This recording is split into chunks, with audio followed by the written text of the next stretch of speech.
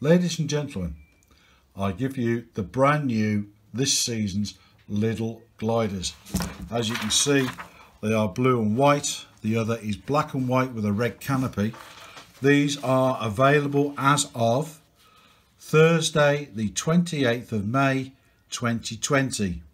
So you need to prepare. If you're going to make a powered version of this, you need to order from Bangwood, B-A-N-G Wood, a motor, and this was I think £8.50. For that you get the motor, you get a 30 amp speed controller, and with this speed controller you will get a Dean's connector, and on your battery that will look like that. Okay, this is not the batteries I'm using. You will need to put some Velcro on your batteries and the other half in the canopy of your Lidl Glider. With the motor you get the speed controller, you get the mount, you get some odds and sods here with the screws, you get the adapter to put the prop on, you get two props. These are EP6035, which is a 6" by 3.5 pitch, I think. Currently I'm using a 6 by 4. You don't need anything bigger than this. Please don't try, because you're just going to end up having a fireball.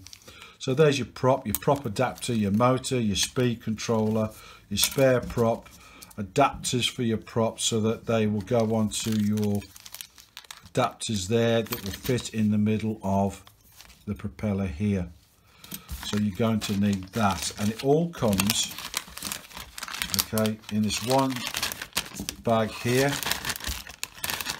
And I'm going to put it all back so I don't lose it all. There you go. Okay, £8.50. You get the motor, the speed control, everything you need. That goes in my box, ready. Okay, the next thing you're going to need some servos. These are made in China. This took about 3 days to get here. They are Tower Pro Micro Servo 9-gram SG90. I've never had these fail on me. They've always served me well. £8.50, you get 5 of them. Okay, you're only going to need 3. You've got 2 spare. £8.50. I mean, come on. You know, fantastic value. Okay. I would suggest you get either a soldering iron or this purpose-made cutter for EPO foam. You get the wand, it's detachable, you get the power supply with it. It's for a British plug. I think that was £6.50, something like that. This is great for digging things out inside the fuselage, because you want to push your battery as far back to the centre of gravity as possible, and also your receiver and everything else. So that comes in as a very good tool. I will be using that. That goes in my box. Now I use Spectrum for my radio gear. This is the older type. This is the newer type. The newer type, it doesn't tell you where to put the connections. It just says battery data 1, 2, 3, 4. But basically, if you can copy that where it says rudder, elevator, aileron, throttle, battery, it's just the opposite way around. And you can then, I highly recommend buying a Y lead. And the reason you need a Y lead is because that one connects to the right hand servo for the ailerons and the left hand servo for the ailerons. They get mixed into this one plug, and that goes straight in there into your receiver, and you don't have to do any mixing with your radio whatsoever. They just go in opposite directions when you are using your aileron controls.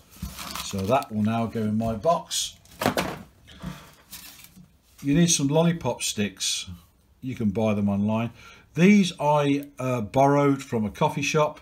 I got a whole handful of them, and I put them inside the cockpit to strengthen the walls there, because when you hit the ground rather harder than you anticipated, which you will, the cockpit doesn't break in half. They're very, very good and very, very light. Some control horns. I use these for the ailerons, not so much for the elevator. I think they're great. They're really good quality. They're about £3.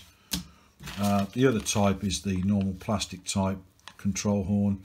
These are probably a little bit more expensive. They're about £3.50, I think, something like that. You're going to need some 5-minute epoxy. I haven't used this up yet. It's looking rather worn. 5-minute epoxy, okay, and of course your battery. I use a 3S 11.1 volt battery, and that's all you need with the Dean's connector, and that is what you need. So you've got 1 week until you can go and buy that.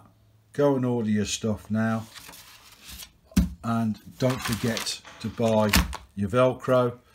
That goes on the back of your battery. It seats inside of the fuselage and it doesn't rattle around. And Velcro you can use in most things. Some people even use it to keep the canopy on. I use it for the battery. I also put some Velcro on the speed controller, and that goes into the top of the canopy, and I just lift it off and it's all there, nothing's moving around, and everything's cool and groovy. So, and don't forget, you're going to need to buy some carbon fibre tubing. This is 5mm by 3. I also have a little bit of carbon solid rod, which is 2.5 by 1mm. That's for strengthening your fuselage and for your wing. You will need it. You can use spruce. Spruce is very good, but carbon fibre is even lighter and will take a lot of punishment. That will really bend before you break it. Spruce is good, but it's just that little bit heavier. Weight is not everything. At the end of the day, you're going to build something that's highly aerobatic. Some of you will be making slope soarers, some of you will be making power gliders, which are slope soarers. There's no such thing really as a glider. It won't glide. You can slope soar it, or you can power it. Making a glider, forget it. It hasn't got the lift, but it has on a slope and it has as a powered model. So remember, if you're intending to make a glider, forget it. If you want a slope soarer, go for it. Okay, powered, go for it. But as a glider, standalone glider with your tow hook, forget it. It's not going to stay in the air long enough for you to enjoy it. So that's what you need. You've got 1 week to sort yourself out. I expect they'll be on sale for about 3-4 weeks, and that'll be your lot. So you got a week to get your gear. Go to Banggood and eBay. Okay, good flying.